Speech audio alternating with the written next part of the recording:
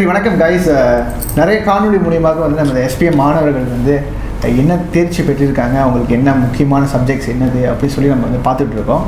முதல் முறையாக வந்து இப்போ எஸ்பிஎம் எடுக்கக்கூடிய மாணவர்கள் அவங்களுடைய எண்ணம் எப்படி இருக்கின்றது, அவங்களுடைய கேள்விகள் என்ன, அவங்களுக்கு என்னென்ன பிரச்சனைகள் இருக்குது, அந்த கேள்விகளுக்கு வந்து எப்படி நம்ம வந்து சரியான ஒரு விடை கொடுப்பது என்ற ஒரு எண்ணத்தில் வந்து ஒரு 3 மாணவர்களை வந்து நம்ம இன்றைக்கி சந்திக்க இருக்கின்றோம்.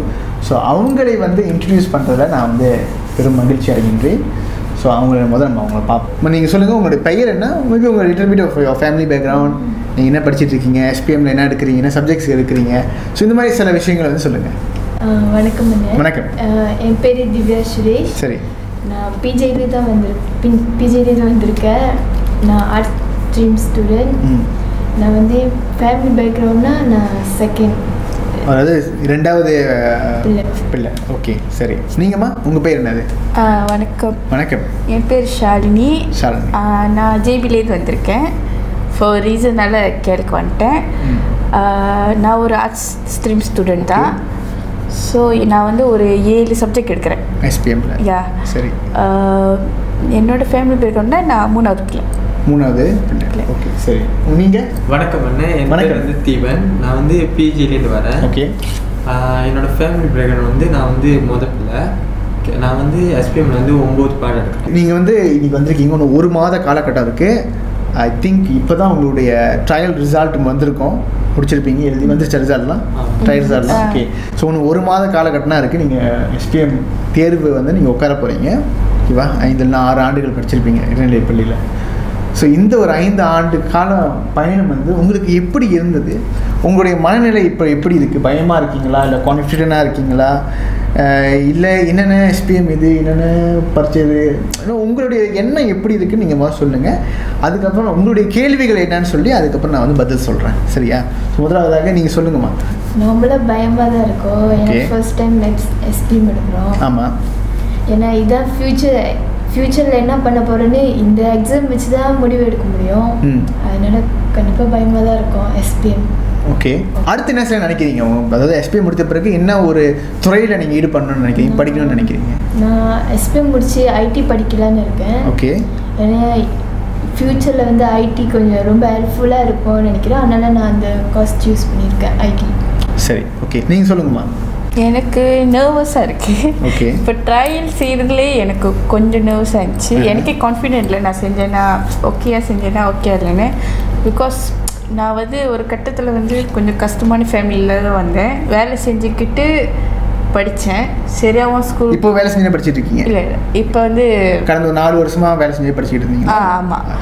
அப்புறம் வந்து இப்போ வந்து என்னால் படிப்பில் வந்து ரொம்ப ஃபோக்கஸ் பண்ண முடியல. எனக்கே தெரியல என்னால் பாஸ் பண்ண முடியுமா முடியாதுன்னு கான்ஃபிடென்ட் இல்லை எனக்கு.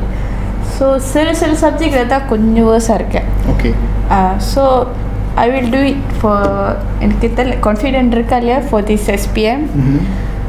அப்படி பாஸ் பண்ணேன்னா காலேஜ்க்கு டிப்ளமா படிக்கணும்னு எனக்கு ஒரு இது துறையில் படிக்கணும் ஆர்வம். எனக்கு 2 தொழில் இருக்குது, ஃபிலிம் இண்டஸ்ட்ரியும் ஹோட்டல் மேனேஜ்மெண்ட். நீங்கள் சொல்லுங்கள். உங்களுக்கு? எனக்கு வந்து எஸ்பிஎம் எழுத வந்து கொஞ்சம் பயமாக தான் இருக்குது. ஏன்னா முதல் தடவை எழுதுவேன் எஸ்பிஎம். அப்புறம் வந்து எனக்கு வந்து ஐடிலையும் இது இருக்குது, ஆர்வம் இருக்குது. ஏன்னா ஐடி வந்து இப்போ வளர்ந்து வருது. அப்புறம் வந்து எனக்கு வந்து ஸ்போர்ட்ஸில் கொஞ்சம் ஆர்வம் இருக்குது. ஓகே. ஃபுட்பால், பேட்மிண்டன்லாம் நல்லா. Very good. ஓகே. அதனால் எனக்கு 2 சாய்ஸ் இருக்குது. முதல் ஐடி பார்க்கலாம், அதுக்கப்புறம் இன்னும் ஸ்போர்ட்ஸில் இன்வால்வ் பண்ணலாம் அப்படின்னு. Okay, right. சரி, ஓரளவுக்கு வந்து உங்களுடைய எண்ணம் எப்படி இருக்குன்றது, உங்களுடைய ஆர்வம், அடுத்த கட்டத்தை எந்த துறையில் நீங்கள் படிக்க போகிறீங்க, இல்லை உங்களுடைய அந்த திறமைகள் எப்படின்னு ஓரளவுக்கு வந்து எனக்கு தெரிய வருது. ஸோ இதுக்கப்புறம் வந்து உங்களுடைய கேள்விகளை கேளுங்க. அந்த கேள்விகளுக்கு வந்து எத்தனை விடைகள் சொல்கிறேன். அதுக்கப்புறம் நம்ம வந்து உங்களுடைய ஏதாச்சும் வினாக்கள் இருந்துச்சுன்னா, உங்களுடைய ஐயங்கள் இருந்துச்சுன்னா அதை வந்து நம்ம வந்து சால்வ் பண்ணுறதுக்கு நம்ம முயற்சி செய்யணும், சரியா? ஓகே. சரி, முதல் கேள்வியாக, அதாவது என்ன, இப்போ வந்து நம்ம ட்ரையல் எக்ஸாம் வந்து எங்களுக்கு முடிஞ்சிருச்சு. சரி. இப்போ வந்து அதில் வந்து நல்லா தேர்ச்சி எடுக்காமல் இருந்திருக்கோம். சரி. நல்லா ரொம்ப நல்லா இருக்குன்னு சொல்ல முடியும், ஓரளவுக்கு நார்மலாக இருக்குது. சரி. இல்லை இப்போ அந்தமாரி எடுத்து எஸ்பிஎம்மே அதே எடுத்தாக்கா எங்களுக்கு இன்னும் நல்லா அதேமாரி காலேஜ் கிடைக்குமா, இல்லை இன்னும் நாங்கள் இன்னும் நல்லா எஃபர்ட் பண்ணி தான் அந்த காலேஜுக்கு போக முடியுமா? சரி, நீங்கள் வந்து உங்களுடைய இன்னும் ஒரு மாதங்கள் இருக்குதுன்னு நினைக்கிறேன் உங்களுடைய எஸ்பிஎம்க்கு. என்ன உங்களுடைய பொறிச்சுப்பான் முடிஞ்சு ஒரு மாதங்கள் இருக்குது. பொறிச்சுப்பானில் ஓரளவுக்கு உங்களுக்கு தெரியும் உங்களுடைய நிலைப்பாடு எங்கே இருக்குது, உங்களுடைய தேர்வு விகிதம் எப்படி இருக்கின்றது அப்படின்னு சொல்லி. நீங்கள் இப்போ நீங்கள் சொன்ன மாதிரி நீங்கள் உங்களுடைய தேர்வு முடிவுகள் வந்து இருக்கின்றது. ஆனால் வந்து இந்த ரிசல்ட்டை வச்சு நான் வந்து வேறு கல்வி, அதாவது உயர்கல்வியை வந்து நான் தொடர்வதற்கு வந்து சாத்தியமா, இல்லை ஒன்றும் நல்ல ரிசல்ட் வேணுமான்னு. ஸோ முதலாவதாக என்னுடைய பதில் என்னவென்றால், நம்பர் 1, நீங்கள் இப்போ எந்த நிலையில் இருக்கீங்களோ அந்த நிலையில் விட்டு ஒரு படி மேலே வரணும். ஏன்னா எப்போதுமே அந்த படி நம்ம மேலே வரும் பொழுது அதுக்கான வாய்ப்புகள் வந்து தேர்ச்சி விகிதங்கள் வந்து அதிகமாக நம்ம எடுக்கும் பொழுதோ இல்லை நல்லா எடுக்கும்போதோ நல்லா எடுக்கும்போதோ அதனுடைய வாய்ப்புகள், கல்வி வாய்ப்புகள் இன்னும் அதிகமாக வரும். இதான் வந்து வெரி பேசிக் பாருங்க. எஸ்பிஎம் பொறுத்தவரையில் ஒவ்வொரு மாணவருக்கும் மிக முக்கியமான ஒரு பரீட்சை, ஒரு தேர்வுனா வந்து இந்த சிஜிஎல் பிளாஜர் மலேசியா எஸ்பிஎம் அனைவருக்கும் ரொம்ப ரொம்ப இம்பார்ட்டண்டான ஒரு எக்ஸாம். இதில் வந்து சில முக்கியமான பாடங்கள் இருக்குது. இந்த முக்கியமான பாடங்களில் வந்து நல்ல தேர்ச்சி பெற வேண்டும். இது முக்கியமான பாடங்கள். எந்தெந்த பாடங்கள் வாஜிப் லூலூஸ்? பாஹாசா, அப்புறம் சிஜாரா. இன்னொரு பாடம் ரொம்ப முக்கியமானது என்னது? மேத்தமெட்டிக்ஸ். இந்த 3 பாடங்கள் வந்து முக்கியமான பாடங்கள். குறிப்பாக Bahasa Malaysia dan juga sejarah. இந்த 2 பாடங்களில் வந்து நல்ல தேர்ச்சி பெற வேண்டும். நல்ல தேர்ச்சினா பாஸ் பண்ணணும். பாஸ் பண்ண என்னது? இ dan ke atas. ஓகேவா? பாஸ் பண்ண வேணும். பெட்டர் ஸ்டில் கிரெடிட் எடுத்தீங்கன்னா நல்லது. குறிப்பாக பாஹாசாவில் வந்து நீங்கள் கிரெடிட் வேணும். கிரெடிட் என்னது? ABC. ஸோ இதான் கிரெடிட் சொல்லுவாங்க. ஸோ கிரெடிட் இருந்தானா, குறிப்பாக பாஹாசா மலேசியா கிரெடிட் இருந்தானா, படித்து முடித்த பிறகு அரசாங்க உத்தியோகங்கள், அரசாங்க வேலைன்னு சொல்ல மாட்டாங்க, அந்த வேலைக்கு போவதற்கான வாய்ப்புகள் வந்து கண்டிப்பாக பிரகாசமாக இருக்கின்றது. அதுக்கு உங்களுக்கு மிக முக்கியமான சப்ஜெக்ட் என்னது? பாஹாசா மலேசியா கிரெடிட் வேணும். ஓகேவா? ஸோ நான் சொல்லும் பொழுது உங்கள் ரிசல்ட்டை நீங்களே மேற்பார்வை பார்த்துங்க. எப்படி ஒரு ரிசல்ட் இருக்குது, இன்னும் நீங்கள் என்ன இம்ப்ரூவ் பண்ணணும்னு சொல்லி. ஓகே. செகண்ட் சிஜாரா. கடந்த ஆண்டுகளில் வந்து கடந்த 2 ஆண்டுகளாக நம்ம நாடு தழுவில போகும்பொழுது மாணவர்களை பார்க்கும் பொழுது நிறைய மாணவர்கள் வந்து நம்மள்ட்ட எஸ்பிஎம் முடித்த மாணவர்கள் சொல்கிறாங்க, ஆனால் சிஜாரா ரொம்ப கஷ்டமாக இருக்குண்ணே, நான் நல்லா தேர்ச்சி பெற முடியலண்ணே, ஃபெயில் பண்ணிடுறேங்க அப்படி சொல்லிட்டு. சில மாணவர்கள் 7 கிரெடிட் வச்சுருக்காங்க, நல்ல தேர்ச்சி ABCன்னு வச்சுருக்காங்க. அன்ஃபார்ச்சுனேட்லி அவங்க சிஜாராவில் வந்து ஃபெயில் பண்ணிட்டாங்க. அப்போ சிஜாராவில் ஃபெயில் பண்ணும்போது என்ன நடக்கும்? எஸ்பிஎம் கிடைக்காது. அப்போ உங்களுக்கு நல்ல ஒரு மற்ற பாடம் நல்ல தேர்ச்சி இருந்தாலும் அந்த பாஹாசா இல்லை சிஜாரா பாஸ் பண்ணாத காரணத்தினால வந்து உங்களுக்கு அந்த சர்டிஃபிகேஷன் சிஜிஎல் எஸ்பிஎம் கிடைக்காத ஒரு சூழ்நிலை ஏற்படும். கல்வி அடுத்த கட்ட நிலைக்கு கல்வியை வந்து தொடர்வதற்கு உங்களுடைய பயணம் வந்து ஓரளவுக்கு தடைப்படும். So சிஜாரா very important. கண்டிப்பாக நீங்கள் வந்து லூஸ் பண்ணி ஆகணும். பெட்டர் ஸ்டில் ஒரு கிரெடிட் வேணும். Mathematic very important. இந்த ஒரு காலகட்டத்தில் மேத்தமெட்டிக் ரொம்ப இம்பார்ட்டன்ட். நமது இந்திய மாணவர்கள் நிறைய பேர் நம்ம பார்க்கும் பொழுது மேத்தமெட்டிக்கில் கிரெடிட் இல்லாமல் இருக்காங்க. DE வச்சுருக்காங்க. சில கேசஸ் வந்து என்ன பார்க்குறோன்னா ஃபெயில் பண்ணிடுறாங்க. நீங்கள் மேத்தமெட்டிக் ஃபெயில் பண்ணாலும் உங்களுக்கு சர்டிஃபிகேஷன் கிடைக்கும், சிஜிஎல் உங்களுக்கு கொடுப்பாங்க. ஆனால் இருந்தாலும் அந்த சிஜிஎல் மூலிமா அடுத்த கட்ட நடவடிக்கை, அடுத்த கல்வி எங்கே தொடர்வதுன்னு பார்த்தீங்கன்னா ரொம்ப ரொம்ப குறைவான வாய்ப்புகள் தான் இருக்குது. ஏன்னு பார்த்தீங்கன்னா ரொம்ப சிம்பிள். நமது மலேசியா எஜுகேஷன் சிஸ்டமில் 3 M இருக்குது. என்னது? நம்பர் 1 membaca, menulis, மூணாவதாக mengira இருக்குது. மேத்தமெட்டிக் எதை வந்து related, what is related to mengira. So mathematic is mengira, கபோலிஹான் mengira. So mathematic fail பண்ண பட்சத்தில் அந்த ஒரு கபோலிஹான் உங்களுக்கு இல்லைன்னு சொல்லி ஒரு அதுலேருந்து அவங்க வந்து நினச்சிக்குவாங்க. ஸோ அப்படி இருக்கும் பட்சத்தில் வந்து நிறைய வாய்ப்புகள், குறிப்பாக டிப்ளமா, நீங்கள் பாலிடெக்னிக்கில் டிப்ளமா படிக்க போகிறீங்க அப்படின்னு ஒரு ஆர்வத்தில் இருந்தீங்கன்னா, ஒரு முடிவில் இருந்தீங்கன்னா, கண்டிப்பாக நிச்சயமாக மேத்தமெட்டிக்கில் உங்களுக்கு கிரெடிட் வேணும். கிரெடிட்னா C வேணும்.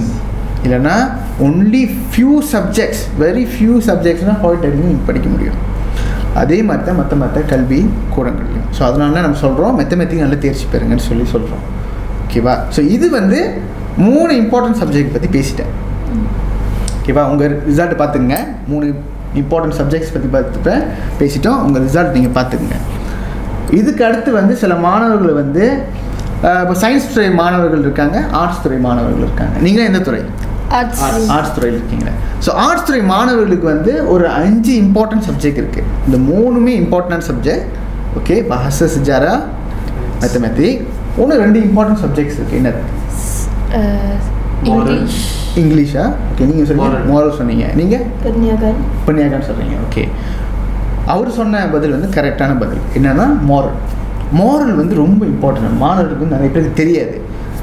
மோரல் ஏன் இம்பார்ட்டன்ட் பார்த்தீங்கன்னா, இந்த 5 சப்ஜெக்ட்ஸ் பாஷை, சிஜாரா, மேத்தமெட்டிக், மோரல், இன்னொரு சப்ஜெக்ட் என்னது சயின்ஸ். இந்த 5 சப்ஜெக்ட் வச்சு ஆர்ட்ஸ் துறை மாணவர்கள் வந்து இந்த 5 சப்ஜெக்ட் பேஸ் பண்ணி தான் யூனிவர்சிட்டி போகிறதுக்கோ இல்லை கல்விக்கூடங்கள் போகிறதுக்கோ இல்லை ஸ்கில்ஸ் இன்ஸ்டியூஷன் போகிறதுக்கான அந்த கல்குலேஷன் மெத்தட் இருக்குது. மெரிட் கல்குலேஷன் சொல்லுவாங்க. அந்த மெரிட் கல்குலேஷனில் இந்த 5 சப்ஜெக்ட்ஸ் வந்து முக்கியமான சப்ஜெக்ட்ஸ். ஓகேவா? 5 சப்ஜெக்ட்ஸு. ஸோ நீங்கள் கேட்ட கேள்விக்கு வந்து நிச்சயமாக ஒரு பதில் என்னவென்றால், இந்த 5 சப்ஜெக்ட்ஸ்லையும் ஆர்ட்ஸ் துறை மாணவர்கள் என்ற பட்சத்தில் இந்த 5 சப்ஜெக்ட்ஸ்லையும் நல்ல தேர்ச்சி பெற வேண்டும். முடிந்தால் அந்த 5 கிரெடிட் எடுங்க, நல்ல தேர்ச்சி பெறுங்க இந்த 5 சப்ஜெக்ட்ஸில். இது நல்ல மார்க் போட்டிங்கன்னா அடுத்த கட்ட படிக்கிறதுக்கான வாய்ப்புகள் அதிகமாக பிரகாசமாக இருக்கின்றது. இதே நீங்கள் சயின்ஸ் துறை மாணவர்கள், உங்கள் ஃப்ரெண்ட்ஸ் சயின்ஸ் துறையில் இருப்பாங்க, அவங்களுக்கு வந்து 5 சப்ஜெக்ட்ஸ் இருக்குது, முக்கியமான சப்ஜெக்ட்ஸு. கண்டிப்பாக அட்மேக்ஸ் அவங்களுக்கு important, biology, chemistry, physics and mathematic. ஓகேவா? அண்ணே இதில் எதுவுமே இங்கிலீஷ் வரலையே அப்படின்னு நீங்கள் வந்து கேள்வி எழுப்புவீங்க. ஸோ இங்கிலீஷ் வந்து அந்த கல்குலேஷன் படி ஓரளவுக்கு அந்த முக்கியமான 5 சப்ஜெக்ட்ஸில் இல்லை என்றாலும் வெளியே இருக்கக்கூடிய, அதாவது இந்த தொழில்துறை சம்மந்தப்பட்ட இண்டஸ்ட்ரியில் இருக்கக்கூடிய தேவைகள் வந்து என்ன சொல்லுதுன்னா, இங்கிலீஷில் நல்ல தேர்ச்சி பெற வேண்டும். ஓகே, நல்லா பேசணும், இங்கிலீஷை நல்லா படிக்க முடியணும், நல்லா ரைட் பண்ண முடியணும். ஸோ இங்கிலீஷில் வந்து நல்ல தேர்ச்சி பெறது வந்து மிக மிக மிக முக்கியம். அரசாங்க வேலைக்கு போனால் கூட இடையில வந்து நமது பிரதமர் திரு மகாதீர் என்ன சொல்லியிருக்காருன்னா, நமது அரசாங்கத்துறை ஊழியர்களுக்கு கூட ஆங்கிலத்தில் நல்லா உரையாட வேண்டும், நல்லா பேச வேண்டும், நல்ல தேர்ச்சி பெற வேண்டும். அதுக்காக இப்போ அரசாங்கத்தில் வேலை செய்யணும் கூட இங்கிலீஷ் கிளாஸ் படிக்க ஆரம்பிச்சிட்டாங்க. ஸோ உங்களுக்கு பாஷாவிலும் நல்ல தேர்ச்சி பெற வேண்டும், ஆங்கிலத்திலும் நல்ல ஒரு தேர்ச்சி பெற வேண்டும். இது வந்து 2 இம்பார்ட்டன்ட் சப்ஜெக்ட்ஸு. இதை தவிர சில மாணவர்கள் தமிழ் மொழி எடுப்பீங்க. தமிழ் என்பது நம்மளோட தாய்மொழி. அது வந்து வேலைக்காக ஒரு தேவைக்காக படிக்கலை, ஒரு ஆர்வத்துக்காக படிக்கிறோம். அது நம்மளுடைய உயிர் போல. ஸோ அந்த ஒரு தமிழ் மொழியை நேசித்து படிங்க, நல்ல தேர்ச்சி பெறுங்க. அந்த தமிழ் மொழியும் உங்களுடைய அந்த கல்குலேஷனில் வந்து ஒரு பாடமாக வந்து உட்படுத்தப்படும். அதுவும் கனெக்ட் பண்ணுவாங்க, அதை வந்து தள்ளி போட்டுற மாட்டாங்க. அது நல்ல எடுத்திங்கன்னா அதுக்கான கல்குலேஷனில் அவங்க வந்து தமிழ் மொழியும் வந்து எடுத்து உட்பிட்டு அந்த ஒரு தமிழ் மொழி மூலியமாகவோ இல்லை இலக்கிய கல்வி மூலியமாகவோ உங்களுக்கு வந்து அடுத்த பாலிடெக்னிக்கில் படிக்கிறதுக்கோ இல்லை மற்ற கல்விக்கூடங்களில் படிக்கிறதுக்கான வாய்ப்புகள் இருக்கின்றது. ஓகேவா? ஸோ சப்ஜெக்ட்ஸ் பற்றி இதான் உங்களுக்கு வந்து சொல்லிட்டேன். சரியா?